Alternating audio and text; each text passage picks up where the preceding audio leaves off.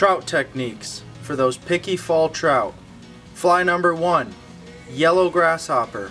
When the fish are looking up, must have is some sort of terrestrial, floats, a lot of movement. I like yellow. Second fly, weighted rusty leech. Perfect for smallmouth, big largemouth, and trout. I like the weight, gets me down into that lower water column. One of our go-to techniques is a tandem streamer nymph rig. So I'm attaching a section of 2 3-foot 4X fluorocarbon to the bend of my cone head Zudler, and then I'm putting on small copper john, orange brassy soft tackle, anything to get the trout's attention if they want the big meat or the small stuff.